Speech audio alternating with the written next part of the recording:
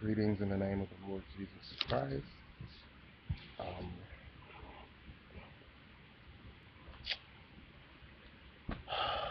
I believe the Lord wants me to share just a little something with you from the book of Ezekiel, and I believe it's chapter, one moment, Isaiah, Jeremiah, Ezekiel. Um,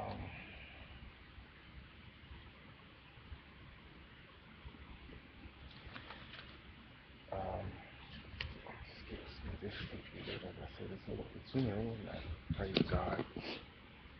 So I'm like sitting it on my lap, still at my mom's. She's probably ready for me to leave by now.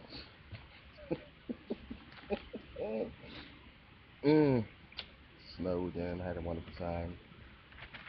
We made homemade chili in the crock pot and homemade oatmeal raisin cookies with vegan egg replacement. Of course, that was my mother's idea.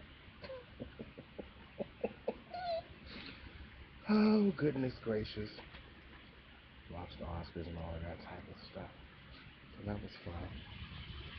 And some of my behavior down to this say that's what I'm looking for.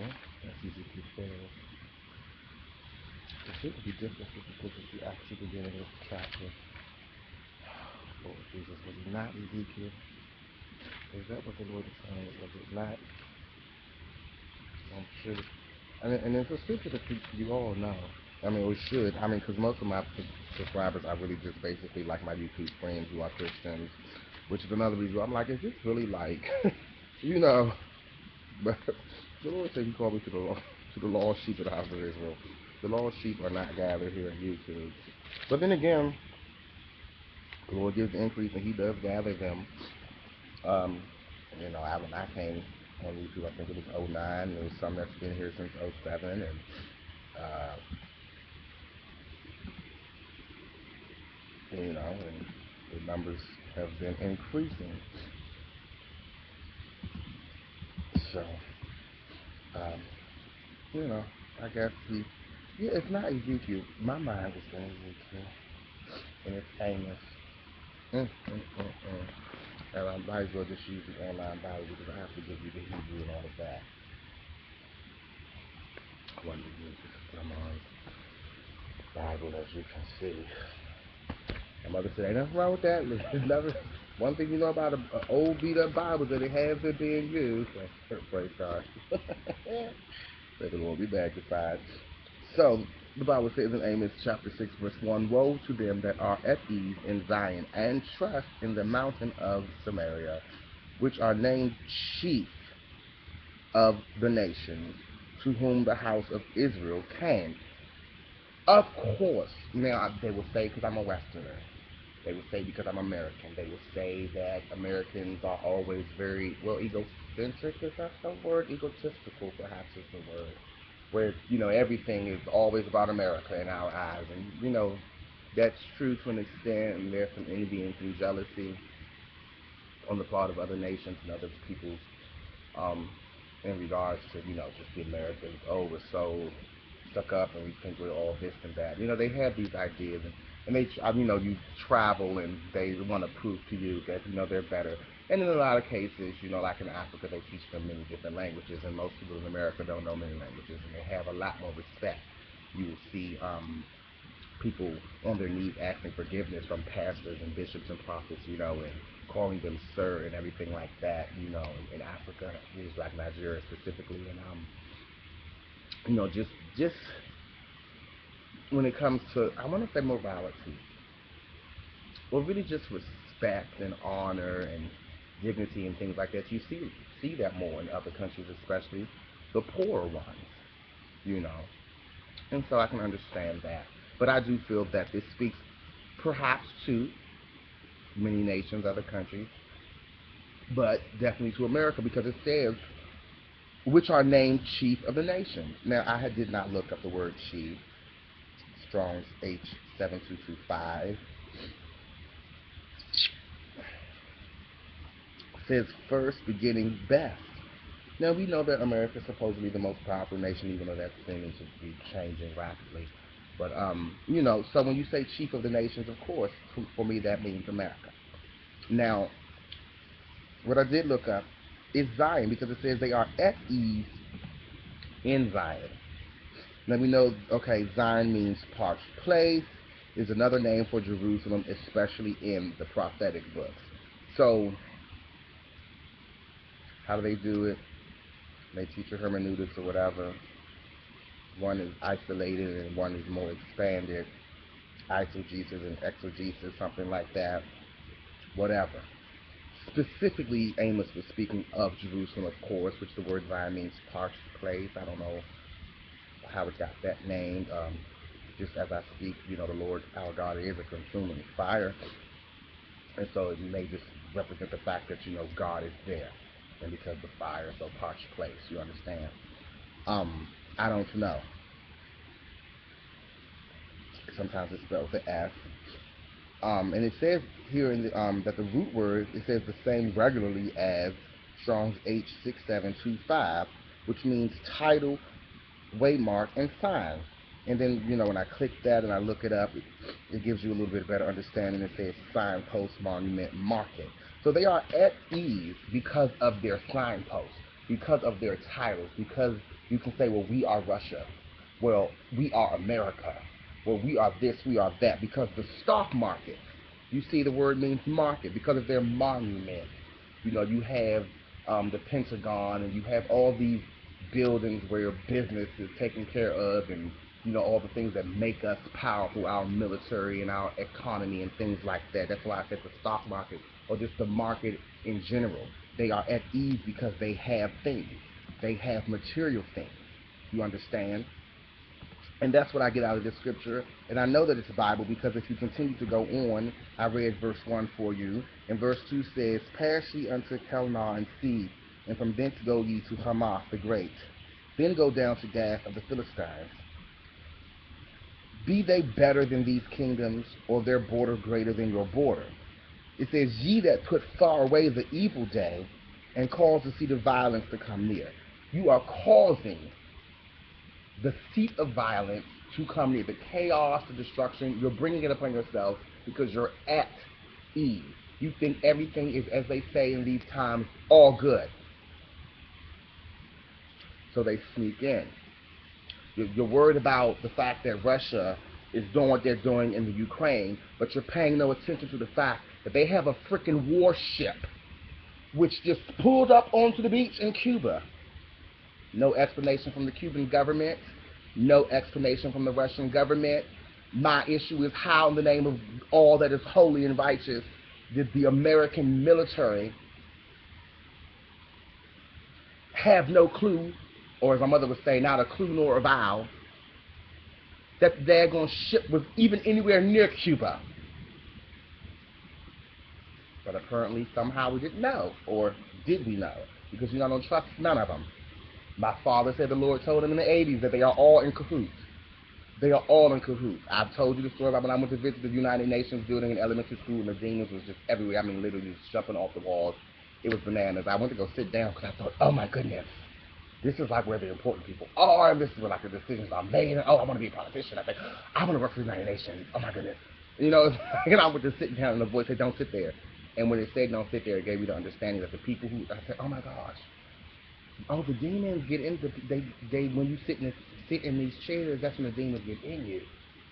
I remember thinking that, and then I understand now that sitting in the chair physically is more so. It was more so speaking of sitting in the chair, as in you've been given this title, this position, and so then yes, these spirits come and do all sorts of things and enter into different portals and gateways and things in your past and your DNA and just they. Oh my gosh, it's a big mess.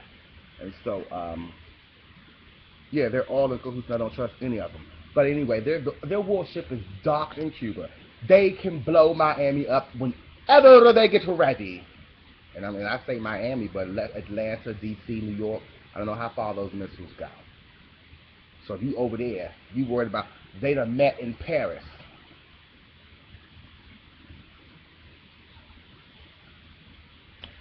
Woe unto them that are at ease in Zion, and trust in the mountain of Samaria, which are named chief of the nations to whom the house of Israel came. skipping down.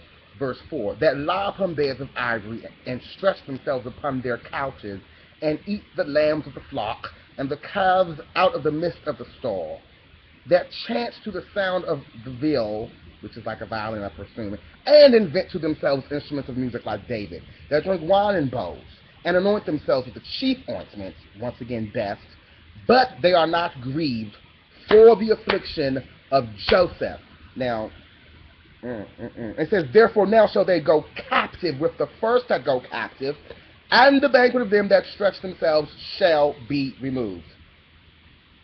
So there's going to be no banquet. You're chilling, you relax on your couch, and you're watching your little movies and your TV shows, and you got your nice, olive oil or shea butter. Us Africans, us as darker people, we need a little bit more thickness. We like to our oils. We like the shea butter and cocoa butter. Anybody know what I'm talking about? I lived, was very chapped. I had to go buy me some Carmax. Yes, you're gonna cut your hair, and like us. I'm speaking for my culture. You gotta grease your scalp. Yes, and you stretch out, and you have the best foods and drinks and clothes, and life is wonderful because I have all these things. Like I said, Zion, go to the root word, and it means the market. See, these are all things you can buy in the marketplace, material things. That's why I know my interpretation is correct, because when you read down and you keep it in context, okay, line upon line and precept upon precept, which the precept is basically a concept, the whole idea. You compare, it don't have to always be verse 5, verse 6, verse 7. You got to go chapter to chapter and verse to verse and book to book, and this is why when I'm looking for Amos 6:1, I'm saying where the Lord is going to have me share to you from Ezekiel. Because as I'm reading things in Amos last night, of course I also see things in Ezekiel, such as chapter 12, verse 26. Again, the word of the Lord came to me, saying, Son of man, behold, they of the house of Israel say, people say, the vision that he seeth is for many days to come, and he prophesieth, continues to prophesy. That EPH means continue, it means he's still prophesying, of the times that are far off. And it ain't a non-believer. It's not the lukewarm. I know lukewarm people. That's basically everybody I know, and I'm a little lukewarm, a little double-minded, I have my own issues and my own struggles, working out my own soul salvation. Faith without works is dead. Show me your faith without works, and I'll show you my faith through works, the Bible says. And so, I have issues of my own. But it's not it's not them that deny, that disbelieve. It's those that claim to be all the way in, to know God the most, to, been preaching for 50 years, 30 years, whatever the case may be, and the preachers, the prophets, the evangelists, the pastors, the teachers, the parents, the grandparents, it's, the family, the friends. It's the people of God. That's why the Bible doesn't say that the heathens say. It doesn't say that the Gentiles say. It doesn't say that the Palestinians, the Philistines, the Ammonites, the Moabites, the Amorites, the Hittites. It don't say nothing about none of them. It says that the house of Israel say the vision that he seeth is for many days. There's nothing you can tell me. I already know. I've been through that. I've been preaching that for 30 years, and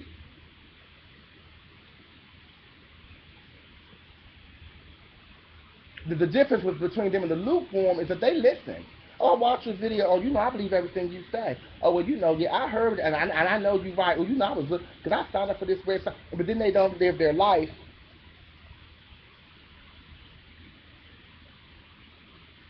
It's back and forth, forth, and forth, like Aaliyah.